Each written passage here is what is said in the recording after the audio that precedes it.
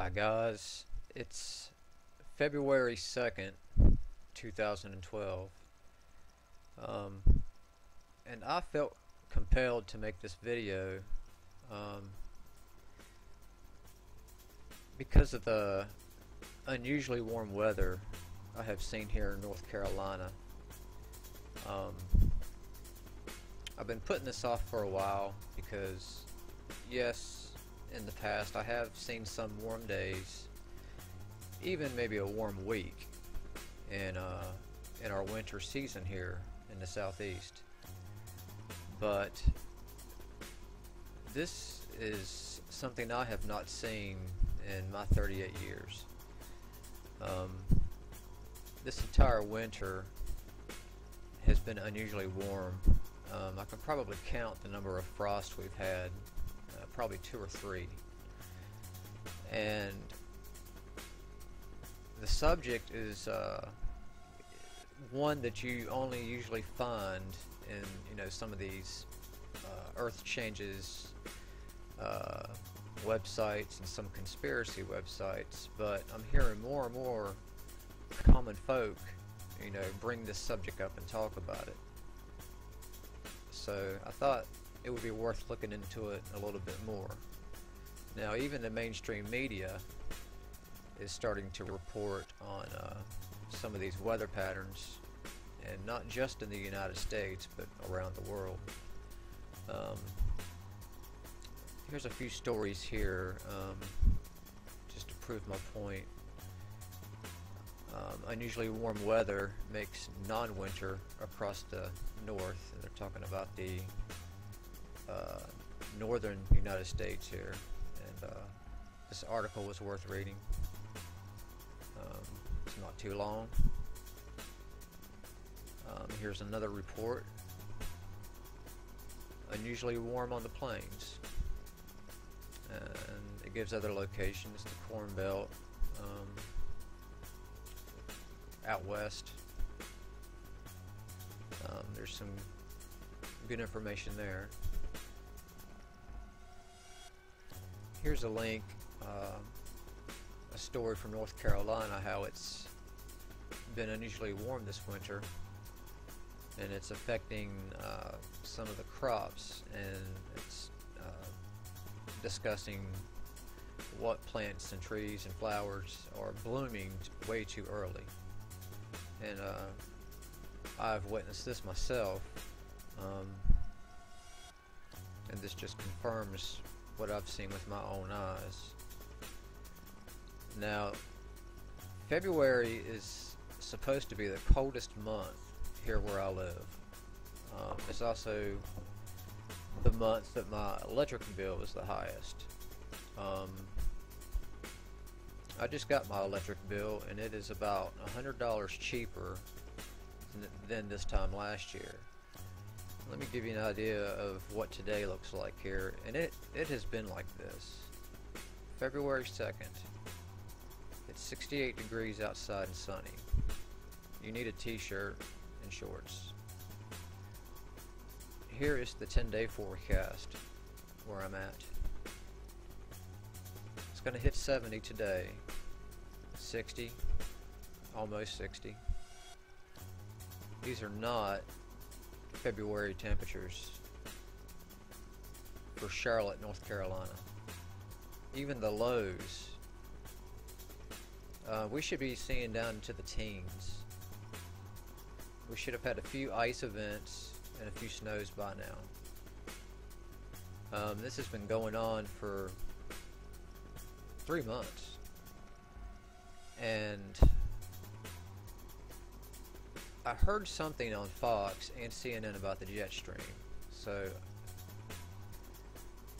on our research page, planetxresearch.org, you can take a look at this for yourself right here under our research links.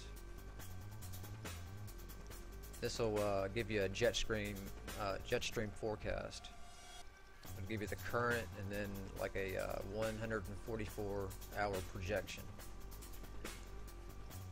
And let's see, where is that link?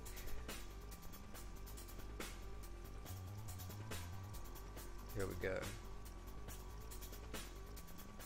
The jet stream has basically stalled and has been stalled. Now, I'm not a meteorologist, so the reason for this, I am not sure. If you notice, here's your cold front. It dips way up into Canada, up into the northwest. It barely comes into the northeastern states. Meanwhile, we're getting all this warm Gulf air, and it's been like this all winter.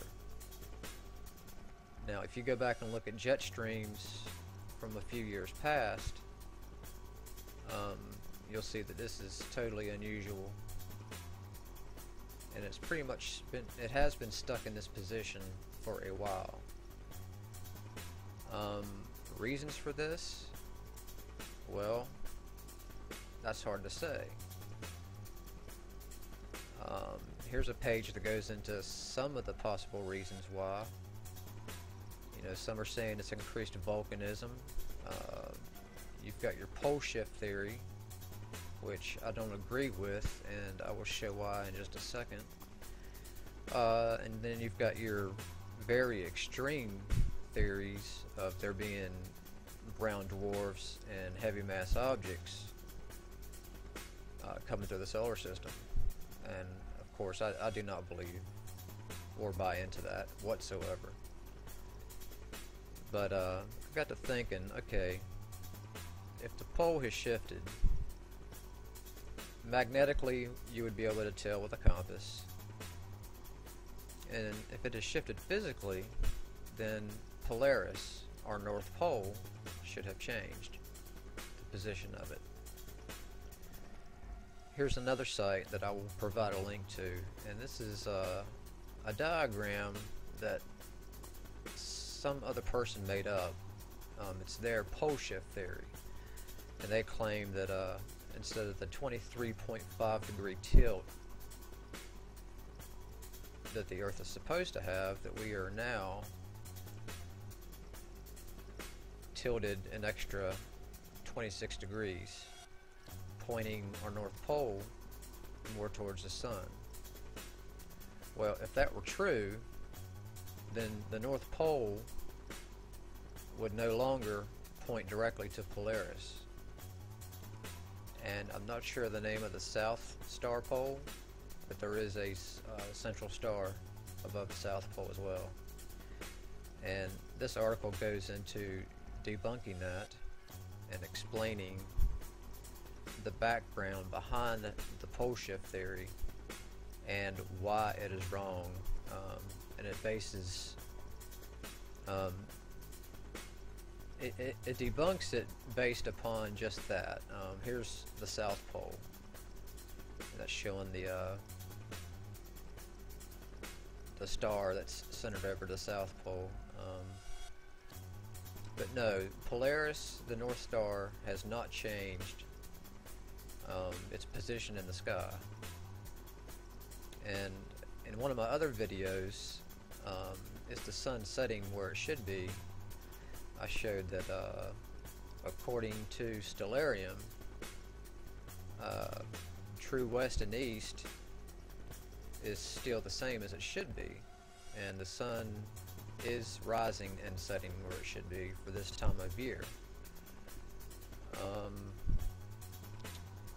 So I just wanted to point out some of these things, and I would like to know if anybody else is experiencing this these same irregularities in the weather.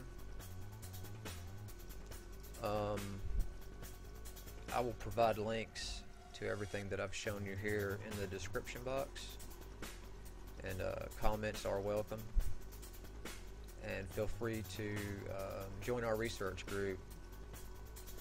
If you don't have Pal Talk Messenger, it's free. You can get it from our site, and the chat room is under the category Education, Other, Planet X Research, Earth Changes, and Truth Seekers.